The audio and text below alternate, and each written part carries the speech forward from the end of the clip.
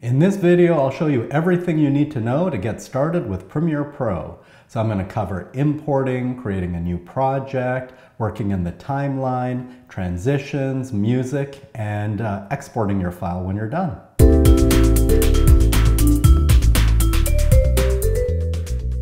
Hey everyone, I'm the Web Guru. I do tutorials on audio, video, photography, and before I start editing inside of Premiere Pro, I like to get organized. So I've created a project folder here. So I'm going to rename this to skateboarding video. That's the topic of my video. And then inside of my project folder, I've created 3 subfolders. One for the media, one for the Premiere Pro project file, and another one for my final exports.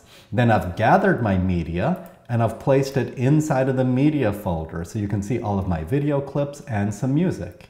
So now I can come into Premiere Pro and create a new project by going up to File, New, Project. And so here I'm also going to give the project file a descriptive name, and then the location is very important. I'm going to click on the Browse button. I'm going to go to my project folder, and then I'm going to choose the Project Files folder. So then I'll click on Choose. Everything else you can set at default, and then I'm going to click on OK. This will bring me into the Premiere Pro interface. Every one of these little windows is called a panel, and the arrangement of panels on your screen is called a workspace. And one of the simplest ones that I like to work in is called the editing workspace. And you can switch over to the editing workspace by going up to Window, Workspaces, Editing. So now let's import the media. So I'm going to go up to File, Import, and I've already gathered all of my media into the media folder, and I am going to select all of the clips. So I'm going to click on the first one, shift click on the last one to select them all, and then import them. And now I can see them over here. This is called the project panel. It shows me all of my media.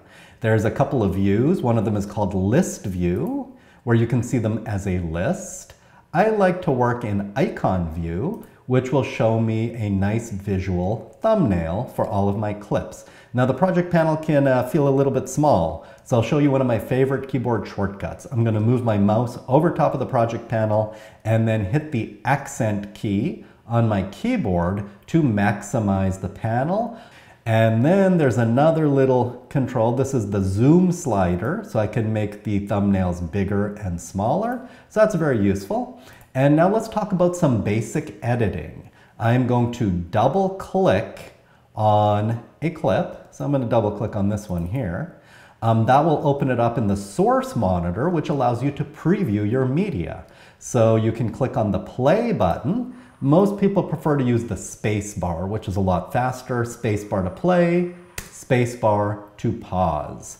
And you can see there's a little playhead here, and you can move through the video by dragging or simply by hitting the space bar and playing. Now this clip happens to be around 15 seconds long, which is a little bit long. So now I'm going to select a portion of it by marking an in and an out. So I'll show you how that works. So I'm going to move my playhead to around 3 seconds. I'm going to mark in using this button, and then I'm going to move a little bit later, about 5 seconds later, and then I'm going to mark an out by clicking on this little button right here. And now what I've done is I've selected a portion of the clip, and I'm going to drag it into the timeline. So all I have to do is drag and drop it down here. And now inside of the timeline, I can see my clip. And now I'm going to keep going. I'm going to add some more clips. So I'm going to go to the project panel. I'm going to maximize it with the Accent key. And then I'm going to open up another clip by double clicking on it. I'll hit the space bar to play, or I can drag the playhead to play. I'm going to mark an in. You can use these buttons, or you can also use keyboard shortcut I for in, and then keyboard shortcut O to mark an out. I've selected a portion of the clip. I'm going to drag it right after clip 1. Now I'm going to go back to the project panel. I'm going to select another clip, and I'm going to mark an in and an out. So you're kind of seeing a pattern here. And then I'm going to drag this into the timeline. So here is the timeline. And so the timeline is very important. So let me give you a little orientation. One thing I like to do here is V1. Video stands for video track 1. I'm going to double click this empty space here to increase the track height, and now I can actually see the contents. Down here is a scroll bar, so you can scroll to the left and to the right. And then these little circular handles allow you to zoom in and out of the timeline, so that way you can see it a little bit better. So now I can clearly see my 3 clips. If you want to play through the timeline, all you have to do is hit your space bar to play inside of the timeline, and you get to now view the edited media inside of the program monitor over here. And these are the 4 basic panels inside of Premiere Pro. You have your media in the project panel, you preview your media inside of the source monitor, you assemble your clips inside of the timeline, and then you view your timeline inside of the program monitor. Now I'm going to add some more clips into the timeline, but it's going to be the same manner that I did it before, so I'll speed the video up a little bit. Okay, so I've added some more clips into the timeline, and so now I have a total of 6 clips. And when I watch some of these clips, they seem a little bit long. So I am going to start trimming clips. So trimming is simply just making them shorter. So I want this first clip to, probably be just around 3 seconds long. So I'm going to move my playhead to around 3 seconds. And then to trim a clip, all you have to do is drag its edges. So I'm going to move make sure you also have the selection tool here selected. Then I'm going to move to the edge of the clip until my cursor becomes that red arrow. Then you just have to click and drag to trim the clip. So now the clip is shorter. There's a gap in the timeline which you can delete by right-clicking and then choosing Ripple Delete, or you can just click the gap to select it and hit Delete on your keyboard. And now the gap is gone. And so now I can trim some of these other clips. You can also trim the beginning of the clip, and then I can trim the end of the clip like that. I can close the gaps and then keep going through the timeline to trim. Now the opposite of trimming is extending. That means making a clip longer. So let's say this clip here, let's say I trimmed too much of it like that. Now it's too short. So if I want to extend it, it's the same thing. I just click on the edge of the clip like that and then drag to make it longer. And you can make it as long as you want until you run out of media, because there is a limit to how much media there is in the clip. So just by dragging the edges, you can trim and extend. Now if you want to move clips in the timeline, it's actually pretty easy. You just have to click in the middle of the clip and then just move them over. So I just dragged it over in the timeline. If you want to select multiple clips, you can shift click multiple clips and move them over. Or you can also drag your mouse. So you see like this, I'm dragging like a little rectangle to select multiple clips, and then I can move them around and close gaps as needed. But you do have to be careful when you move clips. So for example, I would like to move clip 6 before clip 5. But if I just drag and drop it, I've actually deleted a portion of clip 5, which is not what I wanted to do. So I'm going to undo that with Command Z, Control Z on Windows, and now I'll show you how to reorder clips inside of the timeline. So I'll show you how to cut and paste clips. So I'm going to select clip 6, I'm going to cut using Edit, Cut.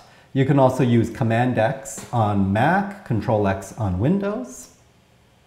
And then I'm going to move my playhead before clip 5. My favorite way of doing that is actually using the up arrow keys. You can also use the down arrow key to go from clip to clip inside of the timeline.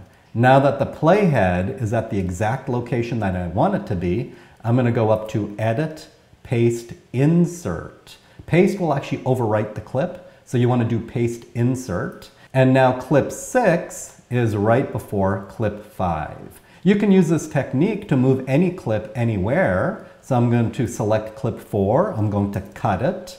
Then I'm going to use the up arrow key, and then I can go up to Edit, Paste, Insert. And there it is. Now clip 4 is in a new location. I'll close the gap, And now I like this edit much better. Let's talk about music. I want to add some music to my timeline. So I'm going to go into my project panel. In this case, I'll go to list view and I'm going to scroll through and find my music. Here it is. I have an MP3 file and I'm simply going to drag it into the timeline.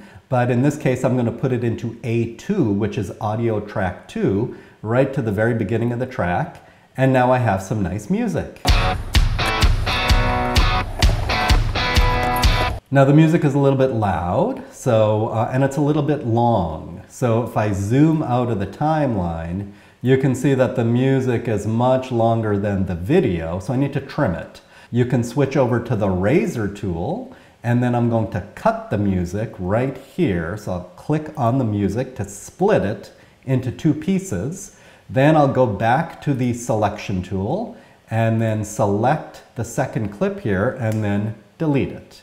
Now when I zoom in, I can see that the music ends at the same time as the video. So that's what I want.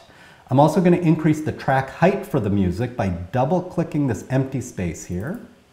And when I listen to this music, it's a little bit too loud. So there is like a little white line across the music clip. If I click and drag it down, I can actually decrease the volume of it until it's less loud.